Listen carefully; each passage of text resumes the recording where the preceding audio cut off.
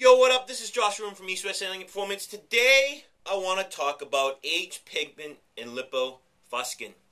Now, I'm kind of burnt out on doing YouTubes, to be honest with you. I just don't have a lot of ideas. I'm so busy with my business. I'm so busy with clients. The Metabolic Blueprint, you can check it out on our website. School, got a lot going on, so it's really hard to come up with ideas. I just need something to talk about so I can talk.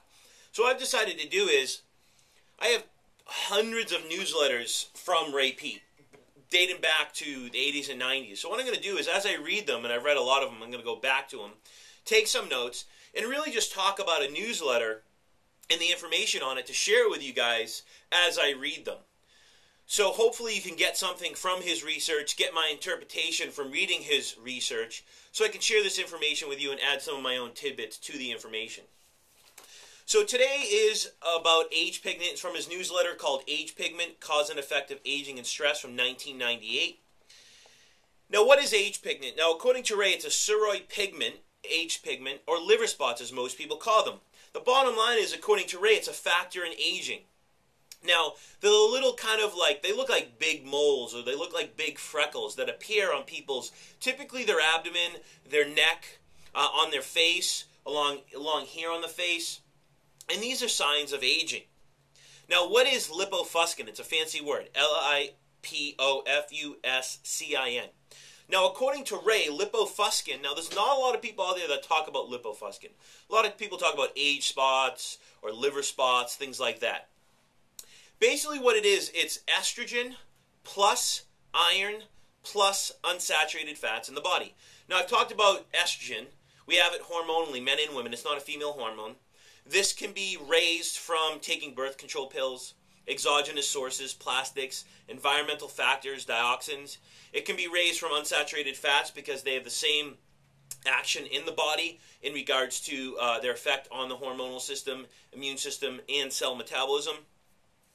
Estrogen can be raised and be unopposed by progesterone. Any times of stress will lower progesterone.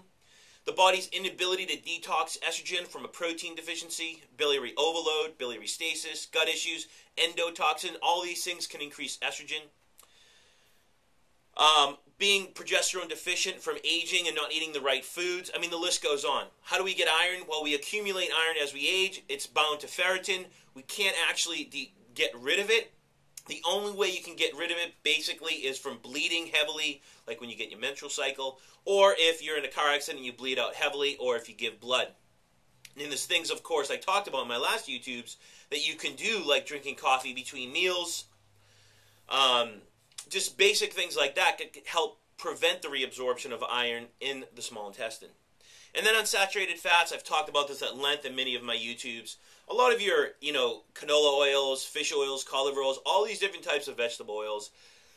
Above ground vegetables are high in unsaturated fats than below ground vegetables, things like that. So you want to eliminate those from your diet. So all those three things together basically form lipofuscin. Now, there was a study done by Gritsk and Radko, and they showed that a diet high in unsaturated fats and low in vitamin E actually produce lipofuscin. Now, if you think about it, the one thing unsaturated fats do in the body, among other things, affecting cell respiration by blocking sugar from getting in the cell, they block the electron transport chain, they inhibit cytochrome oxidase, so they can't produce energy. Your cells can't produce energy. So it affects cellular respiration at a deeper level. But one thing unsaturated fats do beside that is actually they pull vitamin E out of the blood and push it into the tissue. So they essentially create a vitamin E deficiency. Now, vitamin E does a lot for the body. And I've talked about how the use of saturated fats are not only protective against unsaturated fats, but they actually decrease the body's need for vitamin E. Now, vitamin E and estrogen have kind of like an antagonistic effect. That's why taking vitamin E or eating foods with vitamin E are very important. So if you're deficient in vitamin E, what happens is estrogen is unopposed. And vitamin E actually brings oxygen to all the tissues of your body. And your cells need oxygen. And one of the things lipofuscin does is it actually causes oxygen deprivation at the cell level. But so does estrogen. So estrogen actually pulls nutrients and oxygen away from all your tissues, your uterus, the fetus, everything in your cell, and causes oxygen deprivation, which can lead to fertility issues, endometriosis, blood sugar handling issues, swelling, edema, myxedema. It can lead to heavy clotting, eclampsia, many things it can lead to.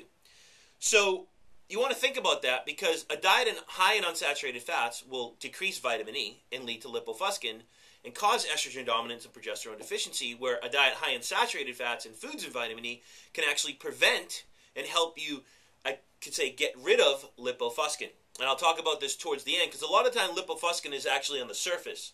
Ray talks about how, through his own research, he found lipofuscin actually pigment in the uterus itself. So I'll get to that. Ray noticed through his research in 1954 that women on the birth control pill developed brown spots on their face. He noticed that it was estrogen that was actually producing excess melanin in the skin, and he also noticed that it caused age pigment in the uterus itself. So a lot of the times it's internally, more in the uterus, but a lot of the times it's on the face, as I mentioned. Now, if we talk about melanin, melanin is an antioxidant in the body. I've talked about many antioxidants, glutathione, cholesterol, all these things in the body that we have, but it's about eliminating the pro-oxidative things externally that we're putting onto our body and taking in, instead of taking antioxidants, because we have this system. The body's a system of systems. Let it do what it's designed to do. You don't need to take crappy antioxidants. So melanin is an antioxidant that is basically protective against oxidative injury. And estrogen itself promotes melanin. Estrogen basically causes oxidative injury. So when Ray noticed that women were developing lipofuscin on their face, and estrogen itself from the birth control pill or whatever developed excess melanin production in the skin, if we think about it, melanin is an antioxidant that protects against oxidative injury, and estrogen actually promotes excess melanin production. Now, as well, Ray talks about how melanin is produced on the skin in the presence of ultraviolet light, and melanin is an antioxidant that is protective against that. At the same time, in the skin, ultraviolet light's primary target, according to Dr. Ray Peat PhD, is unsaturated fats, in which they produce free radicals, which produces more melanin, so it actually perpetuates the problem. So estrogen produces melanin. Melanin is protective against oxidative injury from estrogen. We have ultraviolet light, which its primary target in the skin is unsaturated fats, if you have them in your diet, because they're stored in your tissues. That produces excess melanin production. That to protect the body. It's a normal protective response. The problem is, we produce more melanin, we end up with actually lipofuscin or liver spots. Now, Ray talks about also how lipofuscin contains a heme group, and metabolism of a heme produces carbon monoxide, which produces a respiratory defect at the cell level. Anything that interferes with cellular respiration, now we've talked about many things. It could be a copper deficiency, magnesium deficiency, sodium deficiency. It could be excess calcium and estrogen in the cell. Calcium causes your cells to basically convert glycogen into lactic acid and produce inflammation. Unsaturated fats, all these different things. Anything that interferes with cell metabolism, such as unsaturated fats, estrogen, dioxins, radiation, etc., stimulate porphyrins as an adaptive response to oxygen deprivation at the cell level. What happens is this leads to an increase in hemoglobin, and lipofuscin contains a heme group and wastes oxygen. So the bottom line is lipofuscin, if that's confusing, the bottom line is lipofuscin causes a respiratory defect at the cell level, because it's been shown that lipofuscin actually respires at the cell level just like our cells do. The problem is they waste oxygen. Our cells want to use oxygen and glucose to produce ATP and water. In the presence of oxygen, so for every molecule of oxygen consumed, 2 molecules of water are actually produced. So if lipofuscin actually causes oxygen deprivation, iron, estrogen, unsaturated fats, all those can do that. What happens now is, in the presence of calcium and estrogen as well, because that causes our cells to swell and become very alkalinic, hold on to calcium, produce lactic acid, not produce ATP and water, lose sodium and potassium and things like that, which essentially is a hallmark sign of hypothyroidism. Now what happens is our mitochondria have a respiratory defect, and it actually causes a dehydration of the mitochondria, but our cells are actually swelling. So now our cells are dehydrated and they're not producing energy and water, and they're actually producing excess lactic acid because of lipofuscin producing carbon monoxide instead of using carbon dioxide to produce ATP in water. Now, going with that, decreased ATP production and water and carbon dioxide production and utilization causes our cells to swell, as I talked about. Our cells take up calcium. Calcium causes our cells to actually convert glycogen to lactic acid, which perpetuates inflammation and hypothyroidism, or many metabolic diseases. And it causes our cells to actually take in estrogen, which actually causes them to swell even more, causes them to become very alkalinic. Now it affects our cells at the deeper level, and now we're not producing energy. We're not using thyroid hormone. We're not using copper. We're not using magnesium. We have this huge respiratory defect. And as I mentioned, it alkalizes the cell, causes the cells to actually swell. Just like thyroxine by itself, it actually causes your cells to swell. The problem is when your cells swell, they take up potassium, but they lose water and sodium. So this happens because of the presence of aldosterone. The body produces aldosterone to actually conserve water. And sodium, the problem, it does this at the expense of losing sodium, magnesium, and other things throughout the body. So it does it as a protective response or adaptation, but at the same time, it can create other vitamin and mineral deficiencies in the body.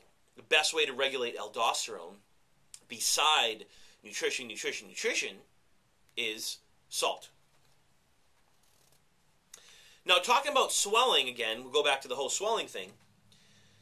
When your cells are actually swelling, they actually begin to take up unsaturated fats more. And unsaturated fats kill the cell because unsaturated fats have a higher affinity for water than saturated fats, so they actually make their way into the cell, causing extreme excitation, and they actually kill the cell itself at the cell level, which leads to free radical production and aging. So I already talked about unsaturated fats have a high affinity for water than basically saturated fats. So that's why saturated fats can actually help regulate cell metabolism, regulate cholesterol, pregnenolone synthesis, things like that. Going at the cell again, the cell's basic function or mechanism of adaptation is the production of new proteins in the cell or mitochondria and the destruction of old proteins. Well, Ray talks about how, and this goes into how estrogen actually affects thyroglobulin and the proteolytic enzymes in the thyroid itself and can lead to thyroiditis and Hashimoto's. But lipofuscin itself actually inhibits the proteolytic enzymes that help to produce new proteins and break down old proteins. So what basically happens is you have an inhibition of mitochondrial respiration because the cell's not rebuilding, the cell's not breaking down, we're not getting rid of old material, we're not bringing in new material. This leads to free radical production, leads to aging because of the inhibition of mitochondrial respiration. So the lipofuscin itself actually inhibits proteolytic enzymes at the cell level, causing lack of reproduction and destruction of the proteins, which leads to cellular aging. Now, lipofuscin, or a diet high in unsaturated fats and vitamin E, as I talked about, can lead to lipofuscin, but also other diseases like cancer, diabetes, and things like that. Now, what do you do? Because I went into this whole long thing. It might be confusing. The bottom line is lipofuscin, unsaturated fats, iron. I did a YouTube on iron, many on unsaturated fats, and estrogen.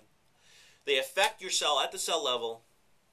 They inhibit the cells from working properly because they inhibit the proteolytic enzymes. They block cellular respiration. So what are some of the things that you can do? Well, the bottom line is some of the remedies, and I'm not going to say how to use them, are vitamin E from our foods or maybe supplements, reducing unsaturated fats in your diet or eliminating them and increasing saturated fats, increasing thyroid production or using the right type of thyroid glandular, increasing progesterone production in the body or maybe taking progesterone, the right type of progesterone, at the right time, the right doses. Iron reduction, you can go to my YouTube on iron. One of the best ways is to limit your intake of drinking orange juice with meats and liver, reducing your intake of liver, and also drinking coffee between meals to help actually with the reabsorption of iron in the small intestine. As I mentioned, you can increase your saturated fat content like coconut oil, which will actually reduce your need for vitamin E in the body. And as I talked about how unsaturated fats actually decrease vitamin E in the body and how important vitamin E is protective against estrogen. You can use other supplements like niacinamide, which prevent lipid peroxidation, which lipofuscin does. And including fruits in your diet, and maybe using Epsom salt baths and carbon dioxide like baking soda and things like that. All these things are protective against lipid peroxidation. They're protective against O2 deprivation by increasing carbon dioxide production. They increase cellular respiration. They're antioxidative in nature. They minimize the stress response by regulating adrenaline and cortisol, and they reduce clotting in the body. Now, one of the things you can do if you do have lipofuscin, besides changing your diet, now I can't go into that completely on YouTube, is there's many ways to do it. The things that you need would be non-coated aspirin. You can use niacinamide, pregnenolone powder, progesterone, and coconut oil. Now, I'm not saying you want to make a concoction of all those, but you can use any one of those in any combination with a little bit of water or even a little bit of honey to actually, in a little bowl, make a little solution. Now, the best things I found, according to Ray Peat, would be progesterone, coconut oil, and pregnenolone. And you can make a little, face mask per se. You can put it all over your face, but actually start putting it on your liver spots every single day. Now, according to Ray, in time, they will actually go away if you're following the right dietary recommendations and eating digestible foods and eliminating unsaturated fats. So hopefully you've enjoyed this YouTube clip. I'm going to do some more on Ray Peat's newsletter, so stay tuned. I'm out of here.